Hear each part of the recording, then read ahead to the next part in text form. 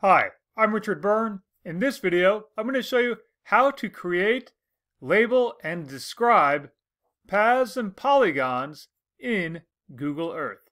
Let's go ahead and take a look at how to do this.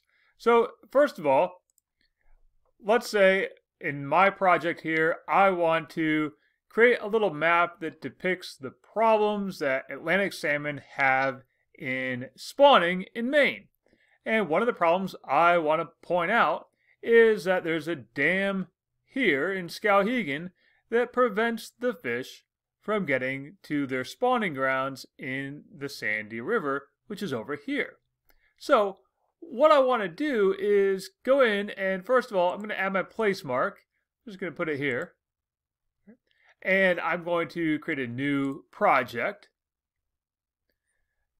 And my project I'll just call Obstacles for Atlantic Salmon. And I could write in more of a description if I want to, but for now, I'm going to leave it as is. And now my place mark, I'm going to change the title of it and call it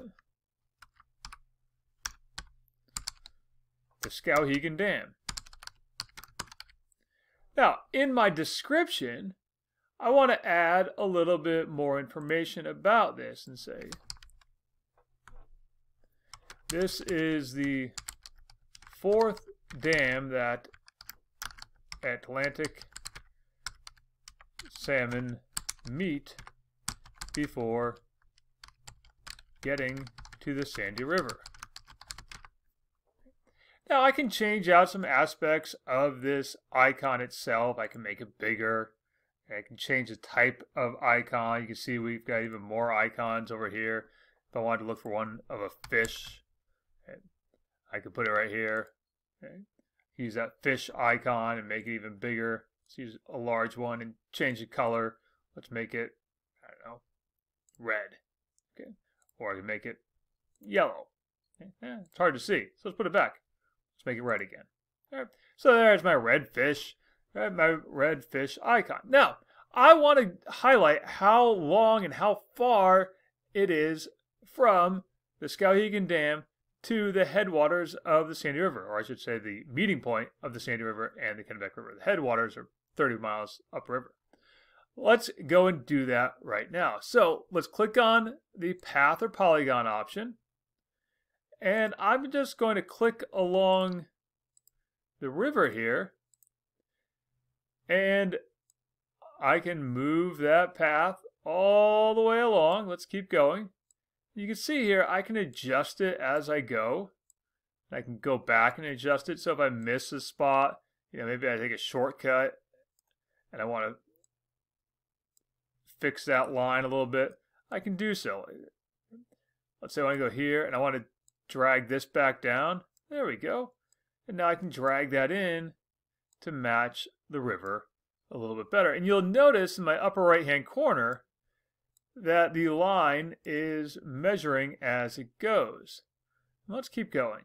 I want to go all the way up there.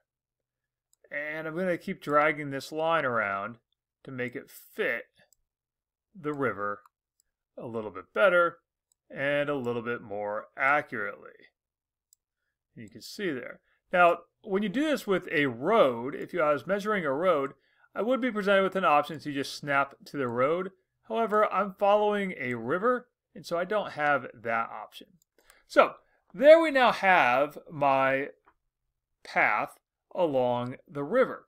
And I want to change this. I'm going to save it to my project first of all, and then I'm going to change the name of it. I'm going to say path from Skowhegan to the Sandy River. And what's important to note is you can add a description here, and in that description you could hyperlink to other things. Let's say I want to hyperlink to like a NOAA website. I might say this is a long path. NOAA has expressed concern about the viability of salmon through here. Okay. and I might link to the NOAA website.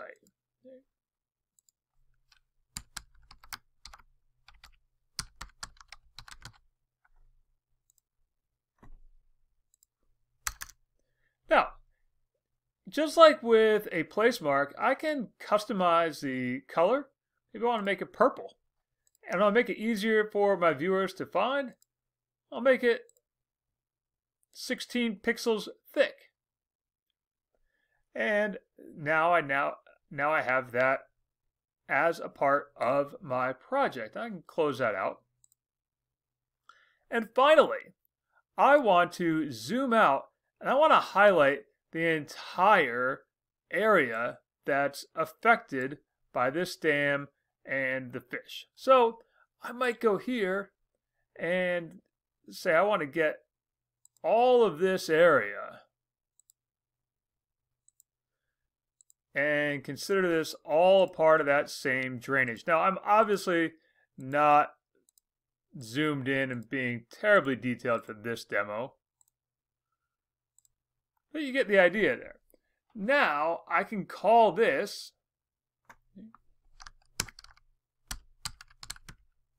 drainage area impacted by dam. And again, I can change the outline thickness, the color of it. I can change my fill color. I want to make it 50%. Or I want to make it 100% and it completely blocks out the entire thing. Let's go back to 25% and I can change that color. Maybe I want to make it a light blue to represent water. And now I have my place mark, my path, and my polygon that's highlighted here on the map. Now, if I want to share this, I can do it a couple of ways. Let's say I'm just using this in front of a live studio audience. Click on the slideshow button, and it'll take me through each one of the elements there.